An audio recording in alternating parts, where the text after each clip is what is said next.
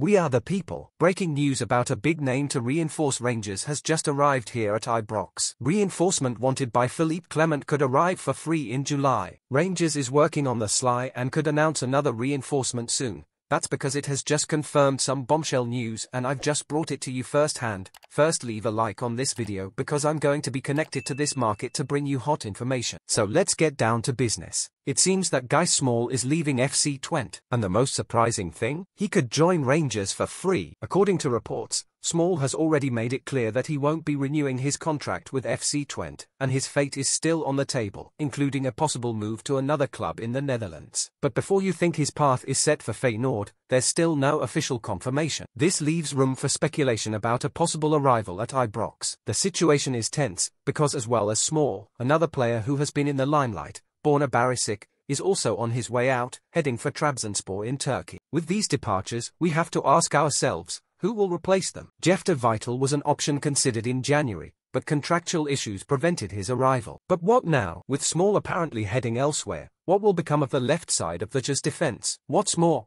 we mustn't forget John Lundstrom. Rumors suggest that he may also leave, leaving a considerable void in midfield. The truth is that we need to prepare for change, and fast. Fortunately, we have young talents like Ridvan Yilmaz showing their mettle and ready to take on responsibility. But what about you, fans? How do you feel about this movement in the transfer market? Who would you like to see wearing the Rangers shirt next season? Share your opinion in the comments below and stay tuned as I'll be bringing you other Rangers news at any moment.